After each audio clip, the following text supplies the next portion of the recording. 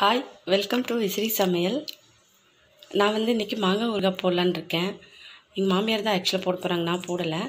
சரி, அதை அப்படியே உங்க கூட ஷேர் பண்ணிக்கிறேன். அவங்க டேஸ்ட் கொஞ்சம் நல்லாவே டிஃப்ரெண்ட்டாகவே இருக்கும்.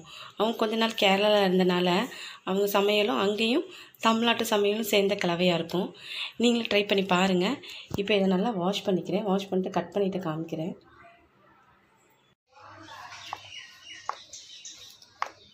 எத்தனை நாள் ஊறணும்? எத்தனை நாள் ஊறணும்?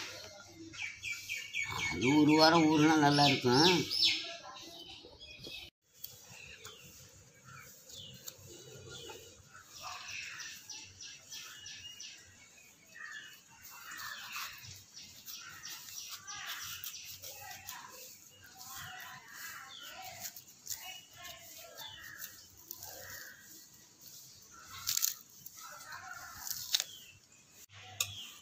முடிஞ்சது ஒரு பாத்திரத்தில் மாற்றிப்போம்.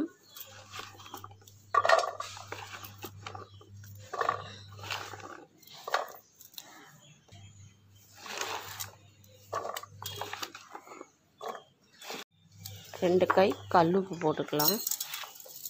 போடு போடு.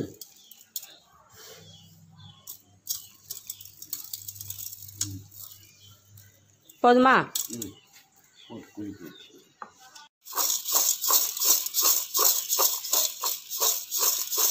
ஒரு வாரம் நல்லா ஊற வச்சிடணும். மூடி வச்சுருவோம். நல்லா தினையும் மார்னிங் எழுந்துச்சி குளிக்கி விட்டுட்டு அதுக்கப்புறம் ஊறுகாய் பண்ணுறப்ப நான் காமிக்கிறேன். ஊறுகாய்க்கு மாங்காய் நல்லா ஊறிடுச்சு. இப்போ எப்படி பண்ணுறதுன்னு பார்க்கலாம். அதுக்கு என்னென்ன தேவைன்றதை சொல்லிடுறேன். ஃபஸ்ட்டு இஞ்சி, தேவையான அளவு எண்ணெய், மிளகாய்த்தூள், பூண்டு, பெருங்காயம், உளுந்து, வெந்தயம், மிளகு, சீரகம் லைட்டாக வறுத்தெடுத்த பொடி இது, பச்சை மிளகாய், கறிவேப்பிலை. ஒரு வடைச்சட்டியை சூடு பண்ணி தேவையான அளவு எண்ணெய் ஊற்றிக்கலாம். கடுகு, உளுந்து போட்டுக்கலாம்.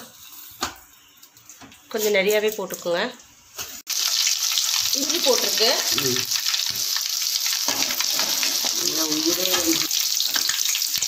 பச்சை மிளகாய்,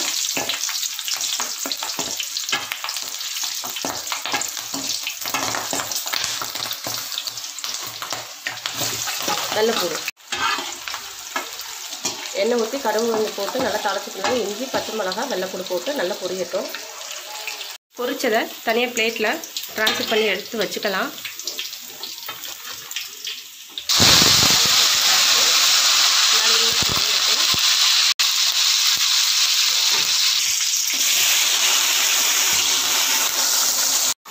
மாங்காவை போட்டாச்சு.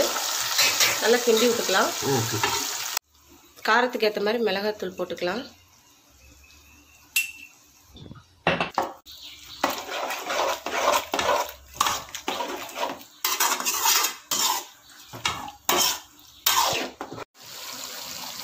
பொடியை போட்டாச்சு. ஒரு டம்ளர் அளவுக்கு சுடுதண்ணி வச்சுக்கலாம். ஊற்றிடல. இதில் கடைசியில் போடுறேன்னா வெந்த பின்னாடி போட்டால் பச்சை மிளகாவும் வெள்ளைப்பூடும் குலையாது. அதுக்காக இறக்குறப்ப கொஞ்சோண்டு நாட்டு வெல்லம் போட்டுக்கோங்க. அப்போ தான் கெட்டு போகாது. மண்டவெல்லம் போட்டால் கடைசியாக போட்டு இறக்கிடுங்க. நல்லா டேஸ்ட்டும் கொடுக்கும். கெட்டு போகாமல் ரொம்ப நாளும் இருக்கும். வச்சு சாப்பிடலாம். பாருங்கள், ரெடி ஆயிடுச்சு. நான் ட்ரான்ஸ்ஃபர் பண்ணிவிட்டு உங்களுக்கு நான் காமிக்கிறேன். ஒரு மண் சட்டி எடுத்து வச்சுருக்கேன்.